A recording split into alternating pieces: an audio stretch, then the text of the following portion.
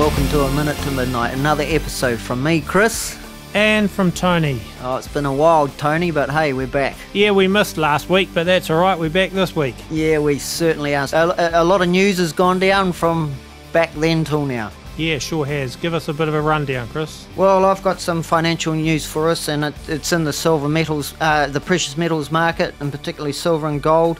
And there's a website that I sort of subscribe to. It's Money Metals Exchange website, and they've just had a news article come out this morning. It says that they've just learned that through their private network that silver shortages that plagued the US Mint last month have now spread to the Royal Canadian Mint, where officials are having a severe problem sourcing silver blanks for their silver maple program.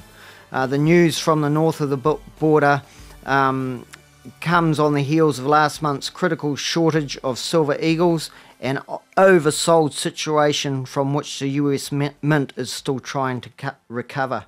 And it's interesting, some figures that have come out from this supplier of precious metals. In the last 90 days of trading, they've had, well, up until the 31st of July, they've had from the last 45 to the previous 45 days trading, there's been an increase in total sales of 135%.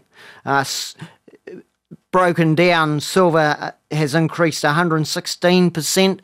They sold from the 1st of May through to June the 15th, 369,268 ounces of silver, and then from June 16 through to July the 31st, that increased to 797,711. So 116% increase there. When it comes to gold, in the first 45 days, it was 4,645 ounces that they sold, and in the latter 45-day period, it was 12,929 ounces. So that's an increase of 178%. Interesting that gold has outnumbered in silver ounces in increase in percentage, if you like. Then it comes down to their first-time orders. They've had quite an increase in first-time orders. In the first 45 days of trade, they had 598 first-time orders take place, and in that latter 45 days of trading, 2,778 first-time orders. So that was an increase of 365%. Wow. And I actually heard Steve Quayle of Renaissance Precious Metals the other day saying in his 35-odd years of being a metals dealer that this is about as tight as he's seen it. Yes, physical demand, I think, throughout the whole world is suffering at the moment. Well, the demand's not suffering, but certainly people getting physical gold and silver, it is getting harder. I actually purchased some recently, and there's a 1 to 2 week wait on certain metals. I've searched a few websites, and they too are having struggles, 1 to 3 weeks of supplying the market. So we are in a squeeze situation. At some point, I believe that you will not be able to get the metals. You may pay for it, but you mightn't get the metals. You may have to get your fiat currency returned to you. Yeah, pretty scary for the people that are keeping on waiting and hoping the price is going to go down and humming and hawing because they might find out they'll run out of time. According to Avery Goodman of SeekingAlpha.com, on the 6th of August, Goldman Sachs took delivery of 3.2 tonnes of physical gold, and HSBC took delivery of 3.9 tonnes of physical gold. And these are banks that are saying the outlook for gold is bleak. Well, do as the banks do, not as they say, because obviously they're saying one thing, but doing something else entirely different themselves. Well, there are a lot of people that I've warned who have not made the move. Yep, same. And they've been warned. And what do you do? What do you do? And if you're in that position, if you've been just waiting and waiting, you're going to wait to a time where you aren't going to be able to get it. And that's what's effectively taking place now. you've got to get in now. If you're going to be buying metals, you got to get in now. Yeah, well, the elite are manipulating the price of gold and silver really because their greatest fear is the average person buying precious metals so that they can economically compete with the elite following the coming economic crash. That's what I believe, and so we're seeing price manipulation, but the demand for the physical is going up in spite of that. Yeah, that's right, and we are going to have that crisis. It is coming. There's no doubt about that, and of course, there's possibly. Well, we're really positive about this, that there's going to be a new currency issued, and that will be backed by gold and silver. And unless you've got it, then you're going to be struggling. Yeah, well, at some point, like you say, the existing form of paper and coin currency will be eliminated and replaced probably by an electronic one, which will be wholly controlled by the banks. But before that, confiscations are going to occur from people's bank accounts. So you've got to get anything out of the bank and out of bank safe deposit boxes as well, because they won't be safe in bank safe deposit boxes. No, you're right there, Tony. Anything denominated in paper is not going to last, although it would be good to get some paper currency put aside, because as Tony's already alluded to, there's a confiscation coming, and your bank account is not safe, and that will be raided. So it's better to now put that into a safe fur haven, and that's why we speak precious metals. And apart from that, yeah, put some paper aside too, because if and when the time comes, it'll be a mirror image of what's happened in Greece recently and what is happening in Greece now, and that you will only be allowed to have a certain amount of money out of the account per week, out of your ATM machine, and that'll be it. So put some in reserve now, get some precious metals and put that aside, and at least you'll be one of those that are being seen to be ready for what's coming. Yeah, sure. And another little piece of news I noticed on August the 9th, Times of India reported that in a breathtaking spectacle, the goddess Kali was projected on the Empire State Building in New York. If you're not familiar with the goddess Kali, well, she is the Hindu goddess of death and destruction. The name Kali means black, time, death, lord of death. She's called the goddess of time, change, power and destruction. She's known as the Black One or the Dark One. Well, you've got to wonder if this is another Illuminati message symboling what's coming to America, Babylon. The Empire State Building is pretty much a symbol of American power. To project an image of Kali on it, to me, says a lot about what they're expecting, death and destruction. And Kali, interestingly, was supposedly the wife of the god Shiva, who is the destroyer, another Hindu god that they're using at CERN with the Hadron Collider. They've got a big image of Shiva. So the destroyer and the goddess of death. What a great combination, Chris. That's a combination and a half, all right. So the demise of America is upon us. Is that how you... I think so. I just brought to my mind a dream I had in June 2014, whereupon I saw in this dream two eagles, a large one and a small one, and somebody in military boots. I didn't see the whole person. I had just seen like the boots trampled on the back of the eagle, one eagle, the small eagle, and broke its back and made sure it was dead, and then proceeded to do the same thing to the large eagle to kill it, break its back and make sure it was dead. I mean, at the time I thought, wow, the large eagle, I woke up and thought, that's America, that's the United States of America. I've been a little puzzled as to what the small eagle is. There's a few possibilities there, but yeah, that's what comes to my mind when I heard that, or about that projected image on the Empire State Building. Right. Talking of dreams, I mean, there's that scripture that says, you know, your young men will see visions and your old men will dream dreams. And so I'm not calling you an old man here, Tony. Thanks, dear Chris. Yeah, I mean, I felt that dream was prophetic when I had it. I mean, the small eagle could perhaps represent, well, it could be two separate events, a big event and a small event followed by a big event, or it could be the small eagle perhaps represents the states, individual states, I think you mentioned to me once, and the large eagle could be the United States as a whole.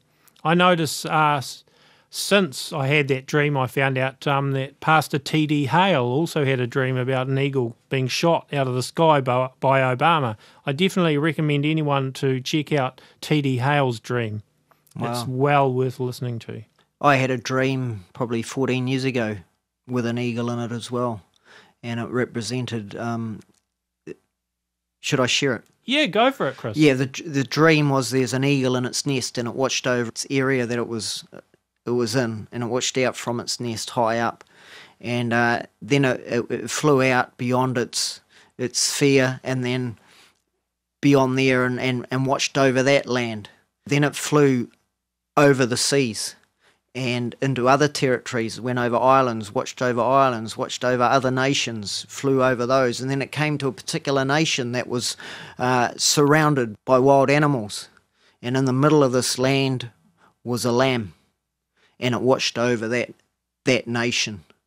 And then in the next part of the dream, I saw the eagle was in its nest and it had its wings clipped, and it could no longer it could look over its own territory, and that was it, just watch over it, but it couldn't fly beyond that. So it couldn't look after the other nations. It could not look after this nation that had the lamb in it. And the interpretation of that was that the eagle is America, and one day in the future its wings will be clipped. It will no longer be the military that looks over everybody. And of course the nation with the lamb in it was Israel. And the lamb was representative of Jesus Christ, and so Jesus Christ is going to be the one that looks after that land. It doesn't need anything else, Wow. It doesn't need the US to look after it, but it's going to be surrounded by wild animals. And wow, yeah. So amazing. Talking about dreams, we've had one. We were going to have a guest on today, and unfortunately she couldn't make it. And she's shared with Tony. So I'm going to pass it over to you, Tony. If you could just read out a bit about about who she is and where her and her husband have been and come from. Share that dream with us, this prophetic dream. So over to you, Tony. Okay, the lady Janine Smith and her husband have just recently, within the last 18 months, returned from 17 years in the United Kingdom, where they were marketplace ministers and missionaries sent out from New Zealand by Christian Life Centre, which is now called Life. Whilst they were there, events regarding what they believed were closely aligned to end-time events began to rapidly take place in their everyday lives. Having been so removed here in New Zealand from those kind of physical end-time events caught them slightly by surprise, and they quickly began to realise that the Lord was placing them in strategic positions to be watchmen on the wall and within the business realm at a high level. Janine's husband worked alongside a friend of his within one of the world's elite, i.e. Illuminati-backed large insurance companies for the first 2 years they were there. They arrived in the UK in 1997, a few months before both the elections of Tony Blair and the death of Princess Diana. When they saw how England went into deep mourning over her and the idolatry that was evident, the Lord began to speak to Janine regarding what is about to take place from that point in time within the UK and Europe, and then early days of the Euro, which they believed was the beginning of the physical manifestation of the New World Order.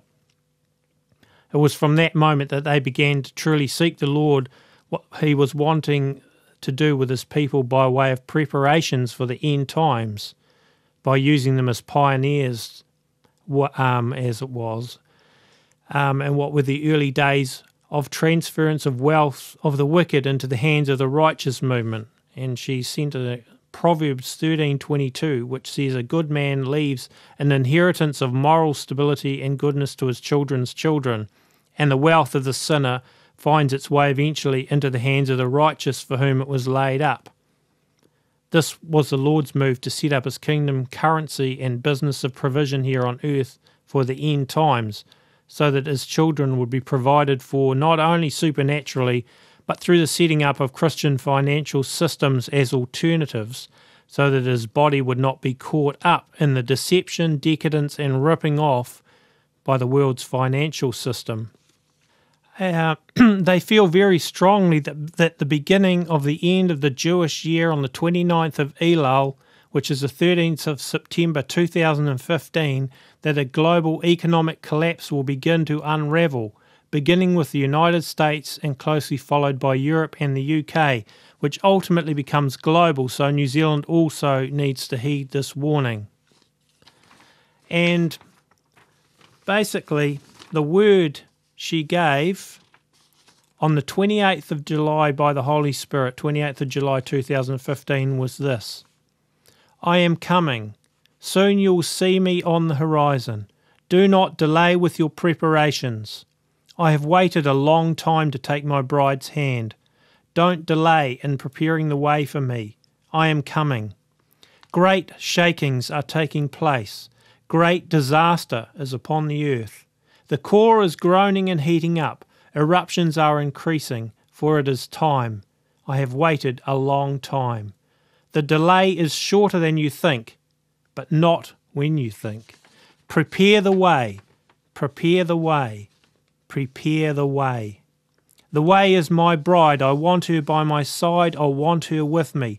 Don't look at the ones who you think aren't my bride, for a great harvest will happen within the final seconds before my return. Do you not remember when I said of the workers in the field that the first shall be last and the last shall be first? It is not up to you to know how I do this. It is up to me and those who you have all but given up on. I have not, so no more despairing. I have chosen them and they are mine, those whom I have chosen from the beginning of time. I am a merciful and loving God who has given the right and perfect amount of time for all I have called to come into my kingdom. The clock on earth is ticking, and it is close to completing for the moment of my reaching out from eternity and taking my bride's hand.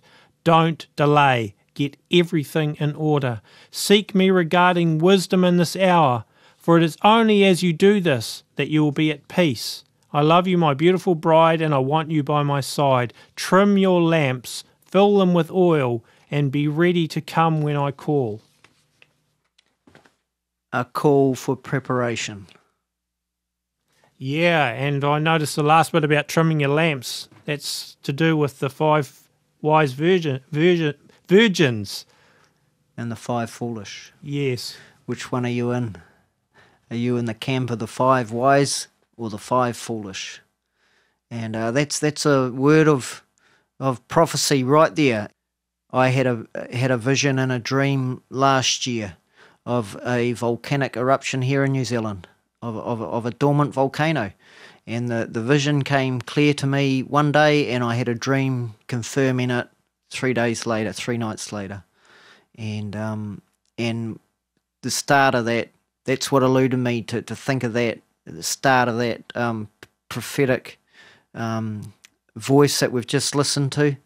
And I mean, it's already happening here in New Zealand. Just yesterday we had some volcanic activity take place in Rotorua, and a geyser has just shot up out of the middle of nowhere between two buildings in a commercial estate. And so yeah, the rumblings are already there. The volcanoes are starting to erupt. We're going to see more of that, I think. We are, but you know, there's a lot of hope in that prophecy that we've just heard. There is. Yeah. And the fact that, hey, Jesus is coming back for his bride, and he says his bride is going to be unblemished. And it also says in the word that there's going to be a influx of people coming to him in the end days. And so we got to be excited about that. Yeah. Yep. Despite all that's going on, you know, there's a reason for it all. Whether it's a financial crisis that leads people back, I mean, yeah, it's going to hit us in the pocket, but hey, what glory is going to come out of it? Yeah, true. Yes. Well, God has a plan in this, doesn't he? I mean, Satan has a plan, but God also has a plan. And his plan is greater. We know we're on the winning side, and we can't lose hope. We can't lose focus. Yeah, these things are going to happen. Don't focus on the things. Focus on what's going to come out of it. And God is in control, regardless. And we are on the winning side, so therefore we're going to come out victorious. Amen. Yeah, in the book of Job, we see that God sort of had an agreement with Satan. Hey, you can go down and you can take to Job as much as you can, but you can't kill him. And, is that what's happening today? God said, yes, Satan, you can do what you like with this earth, but you're not going to take out my church. And the gates of hell will not prevail. We're on the winning team, folks. Yeah, we might go through some stuff, but don't lose hope. Just faith in God and allow him to do what he has to do, but ask him to preserve you. It could be a good analogy of the church too, the fact that God has allowed Satan to go, hey, you can do what you like, but you can't kill my church. You can't take my church out. My church is the bride. But judgment begins in the church, doesn't it? Well, it does, unfortunately. But it says in the Word that we're not to be judges of the world, but anything from within my church, yes, that's where judgment starts. Noah, Steve Quayle, I liked how he put it this morning, but I keep going on about Noah myself, but I use Noah as an example to people that I do talk to, that in the days of Noah, so will these days be in the future. Well, Steve Quayle nailed it this morning, and he said that Noah was the first prepper. First prepper in history was Noah. Yeah. And how right and how true. And then he went on to talk about Joseph as well, Joseph was a prepper as well. He was in the enemy's camp. And here we are, folks, we're in the enemy's camp. We need to be Josephs. We need to be Noahs. Noah had a blueprint. I believe God's given us a blueprint. Are we willing to read it though? Yes. This is the blueprint we're putting out here, folks. Get ready. Something big's about to happen. And you want to be on the right side. You want to be in the ark. You don't want to be outside of it. To be in, you got to prepare. Noah did something. Are you doing anything? Hello? Yes, good word, Chris, good word. Interestingly, like this show, Chris, I noticed we were going in one direction with it, but it's kind of, I think we just got to flow with it. It's tending to go towards the prophetic directions today. So rather than trying to take it back to where we were going to go, let's continue on in this, I think. I'm just going to share another dream I had. On the 5th of April, which was the night of the blood moon, I had a dream. When I went to sleep after seeing the blood moon, I dreamt I was in a car and a huge tornado was coming towards me. It was a massive one. I was in the car, but I was in the USA, not New Zealand, which I've never actually even been to the USA, but in the dream I was in the USA. As the tornado approached, I remember thinking at the time, like, this is when it's really important to hear from God for guidance. So I prayed and asked God, should I turn left or should I turn right to get out of its path? And he said, turn left. I knew in the dream that turning left was actually to be heading towards the west. I kind of felt like the tornado was heading down the middle and splitting east from west. Is that speaking perhaps of a global east-west event? Then I woke up. Yeah, could well be. Here's what's going on in China. Exactly. That's what I was just thinking with the currency war between China and the IMF and the USA. And I see China's just devalued, surprisingly, its yuan. And could this be retaliation for the IMF not including it in the basket of SDRs? Just as you can't poke Putin and the Russian bear in the eye and expect to get away with it, you can't embarrass China and expect there to be no repercussions for the West. The war is on, believe me. Yeah, and the fact that they're having a problem in their share market at the moment. Yeah. In the West as well. Transfers from East to West. Yeah. But the significant thing for me was in that dream, I remember thinking, all right, this is where the rubber hits the road. It's at these times where you've actually got to hear God's clear direction and guidance, because we can't do it on our own. It's like if you make a decision in your own strength, you could make the wrong one, but we've got to hear from God. And that was the real thing that was impressed on me, you know, and I think that's where we're coming to in the world. We're going to need God's guidance in all our decision making. Yeah, well, that's right. There'll be nowhere else to go. No. The fact that this tornado or a storm is coming down upon you, what do? You can't prepare then, it's too late. But coming back to preparation from that word from Janine, you know, are we prepared enough for such a thing? Are you prepared for a tornado to all of a sudden hit?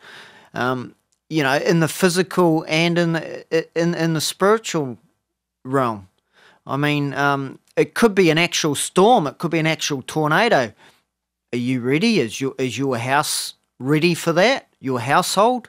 Do you have all the tools and provisions in place for such an event? What's so different about that when here's us telling you of something that's coming?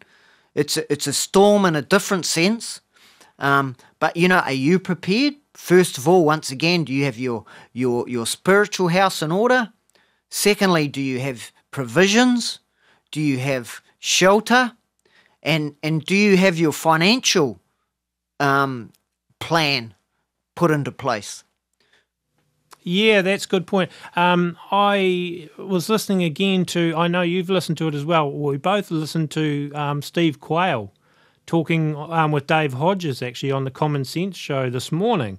And he was talking about the need to make sure you've got plenty of food, which I thought was really interesting. You know, here's a metals dealer telling people, look, if you've only got $500 or $1,000, put it first and foremost into food, because that's what you're going to need the most. Yeah, and he alluded to it sounded to me like a hyperinflation type scenario as well. It's not just the fact you've got food, yeah, you need it, but the price of it's going to get out of whack soon. And it's almost like an investment. It is an investment. It's an investment in your survival. But the fact that he's saying your $1,000 worth of food is going to be worth far greater than that in a short time. That was really interesting, actually. Yeah, I noted that as well. Yeah, and this all ties in, folks. Once again, we take it on board because the time is short. It's starting to run out real fast, and you know we're only a month or two away from this possibly, and you need to prepare now. Give us some insight on what we should prepare for again, Tony. Okay, well we're heading for the 13th of September is the 29th of Elul, which is the end of the Shemitah year, and that is very likely to be when a crash could occur. It could possibly even be the night, I'm not saying it will, but it's a Sunday. It could even be the night that they decide to do the confiscations out of your bank. Because, you know, stock markets will be closed on a Sunday. Perhaps it won't happen on that day. It may come afterwards. There's a lot of ducks lined up for September, a lot of things in the prophetic realm. Can I just interrupt there? I just want listeners to know about this. I mean, you've alluded once again, you've said, and I'm sorry for being repetitive again, but what Tony's talking about there is here in New Zealand, they call it the Open Bank Resolution. Go and look it up. It's going to happen, folks. 18 months, 2 years ago, the national government, the government power that we've got, they put through Parliament, rushed it through, that any bank that's over the value of $1 billion, and all of our banks are here in New Zealand, have got the right to take your funds, and they call you an unsecured creditor. So in other words, a depositor is unsecured, and your money goes first in the unlikely event, as they term it, of a financial crisis. So that's what's about to play out here. And since then, the world has followed suit. New Zealand was the first country to institute this in their laws, and every other country in the Western sphere that I know about has done the same thing. And the European banks have had up till now to get this in place, and they have. So they're all ready to go. And when a financial crisis does occur, it's going to filter through from that word, that prophetic word we've just had. It's going to filter through from Europe, from America, and it's going to come down to us here in New Zealand, Australia, and we're not going to be exempt here. So be prepared. If you've got money in your bank account that you don't want eroded overnight, and I'm talking they could take 90% of this, there's not knowing what they're going to take. And what they're going to give you in return is a worthless bit of paper in their worthless bank to say you've got shares in them. And you're going to probably go, oh, great, I'm a shareholder now. But what you don't understand is those shares are going to be worth nothing. They're probably going to be worth negative. So that's what's coming, folks. So we want you to know this is what's around the corner. Be ready. And the only place you can be ready is to take your funds out of that bank and put them in your back pocket, or put them into an asset, a hard asset, that's going to do all right in this time that's coming. And once again, that's silver and gold. Yeah, totally agree. Basically, I hear people saying, oh, it won't get that bad, and they're living in a state of denial or normalcy bias, and they think, here in New Zealand, oh no, we're, sweet. But the reality is we could need food, we could need water that we don't have easy access to. So now is the time to be storing what you might need. Hey, look, I think something's happened in this last week. I'm going to go off a little bit of a tangent here, but I think we, keep it on track as much as I can. Last week, New Zealand was given bad news, and that is our milk solid price has gone from $5.25 down to $3.75 now. That's going to have a significant impact on us as a nation. Yeah. We've just lost a big portion of our gross domestic product right there and then. Yeah. New Zealand is no longer the land of milk and honey. We are not going to be exempt to what's coming. What's coming now is we're going to have decreased land values. Our farming values are going to come down. I'm not talking about our residential here, but the price of our farming communities are going to be really squeezed here. And that's going to have an effect on the rest of us as a nation. Our major export is dairy. It's just been hit in the gut. And we're not going to be exempt. This is going to follow through pretty quick. We're going to see a lot of asset sales in the dairy, in the farming realm. Our imports are going to drop off because a lot of our imports rely on the farming community. This is going to have detrimental effect, folks. Well, the bottom line is you've got a stock market crash in China, you've got this happening in New Zealand, you've got the situation in Greece, you've got Puerto Rico defaulting, you've got how many more ducks do we need to line up to say an economic crash is coming? All the signs and indicators are there. It's going to affect us all, the whole world. And now is the time to be prepared. Forget your normalcy bias that says, oh, well, we'll never need stored food. The supermarkets will never run dry, etc., etc. Prepare now, because none of us knows for sure how bad it's going to get. Better to be over-prepared than under-prepared. And I don't like putting dates on things, and you shouldn't. But it is all lining up for something happening in the next 1 or 2 months. Another reason why we need to be focused here in New Zealand on getting ready, and we are complacent. I want to strictly have you recognise that things are going to get bad and worse than we've probably ever seen. And is it not better to prepare for something that may or may not happen, but wouldn't you be better prepared if it does happen? You go out and you insure your car, but you're not willing to go out and prepare for a disaster that's looking like coming down the pike in a very short time. Yep. Okay, Chris. Well, we're actually out of time, mate. We could go on. We could. I know we could, but we better call it a day here, I think. So, thanks for listening to this episode of A Minute to Midnight. Signing off is Tony and Chris. Catch you next time.